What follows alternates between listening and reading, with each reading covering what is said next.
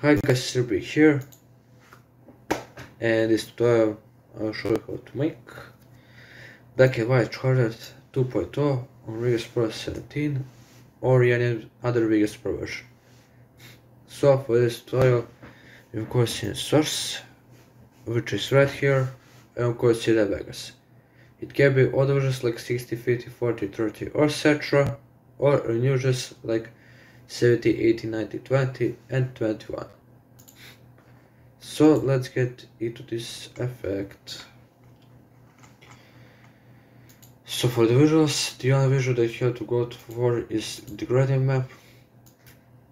I choose the Black and White Chorded 2.0 option. And so basically this is how it looks like. So the zero is located there. RGBA RE255. It is in fully white color, just like that, and it is located there.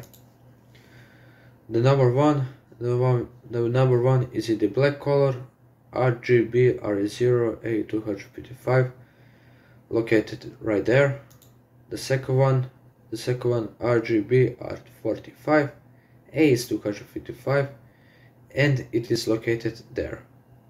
The third one RGB A 255, the same as the 0, white color, located right there.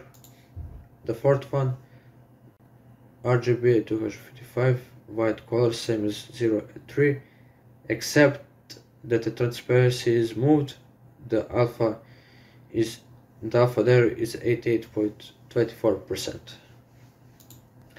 And look at there. And the fifth, the last one, RGB A255, the color is white, same as 0 and 3, located right up there. Now, since with the visuals, we can now go for the audio. So for the audio, you have to go to audio. You have to click the audio effects button and go to the IL vocal decks. Click OK, like 2, and so basically this is how it looks like. The press for this one is the chord.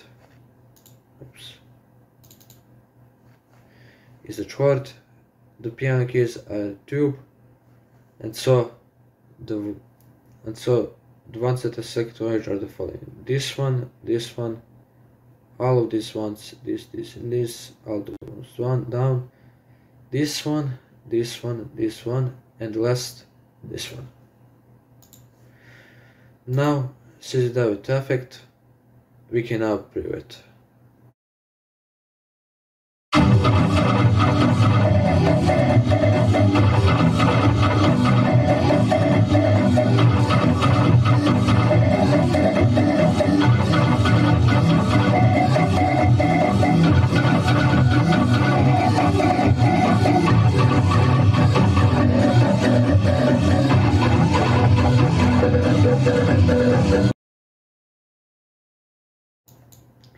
Alright guys, so that's for the tutorial.